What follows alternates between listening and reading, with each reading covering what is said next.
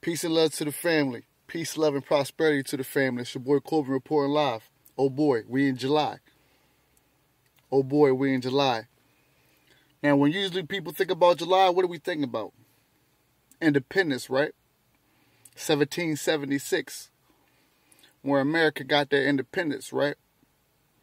Well, 2020, this July 4th, I want you to celebrate your independence, your self-value, your self-worth. This July 4th, be thankful for the independence that you claim for yourself and the steps that you made toward where you at now and the steps you're making to a higher greatness. Because 2020, as you know, the fifth dimension, you already know this is a realm of manifestation.